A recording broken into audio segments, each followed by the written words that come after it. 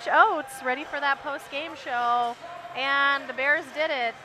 A lot of freshmen out on the court there for Portland State, and the experience really showing for the Bears.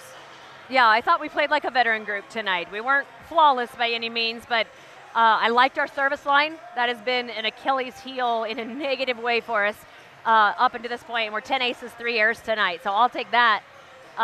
And I thought we blocked well tonight. Cece gives us a little more size, and she came up with some big blocks and slowed down their offense a little bit. So 2 things that we have been struggling with that I thought were positives tonight. Absolutely. You know, Cece had especially right there at the end, 3 in a blocks in 1 volley. Just terrific play there. Nice to see her progressing this season and catching up with the pace of the Big Sky Conference. Absolutely. Yeah, she just continues to improve. So looking forward to that. Taylor Muff barely missing out on another double-double, 10 kills, 9 digs. She would have been her 11th on the season, but so super close to that one. KJ with another 16 kills, and Daisy Schultz coming away with 39 assists, just really plugging away at that 180 until she takes the single season record. Same thing with KJ for those single season kills. Kelly Arnold with 455. What a great name to be said in the same conversation. Yeah, exactly. So KJ just having a phenomenal season. And I thought Jaden was really good for us offensively tonight, especially in the first 2 sets. We didn't set her as much in the 3rd set, not intentionally. That's kind of just how it played out. But she had 10 kills at the break, so 5 kills a set for her is really good. That just continues to mean we're more balanced, because that is somebody that teams maybe haven't paid attention to. She's getting her kills, but she's not, you know, it's all been all about KJ and Muff, and then maybe Lauren, and then maybe Jaden. And so Jaden leading us in kills at the break and finishes 2nd by the end of the match. She's hitting 455 for the night. I think that's like her 3rd or 4th game in the row where she's hitting over 400 in her hitting percentage. So absolutely, yes, the Bears are so well balanced all over. You have McCartney, you have Muff, so all your pins are hitting great.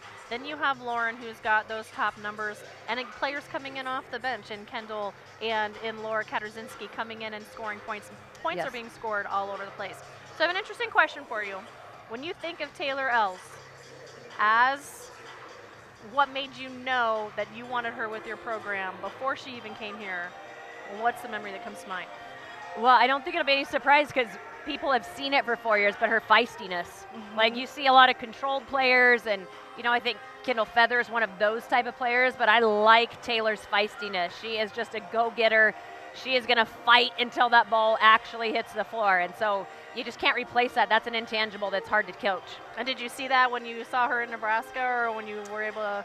Absolutely, and she was, you know, I didn't see her a ton as a recruit. She came with great referrals, and so that's part of recruiting, is you kind of trust your sources who had worked with her a lot with private lessons, and her club coaches who we trusted, and they all said, this is a kid. I mean, her class in Nebraska was loaded with great liberos, and a couple people said, we think this is the best one in terms of the whole package of being a great student, a great leader, feisty, great parents that are supportive. She really had the whole package, and we've seen that play out over 4 years. I think it is so fortunate for this larger class of juniors, this larger class of sophomores that are playing together now, to have a chance to have played with her, because that's infectious.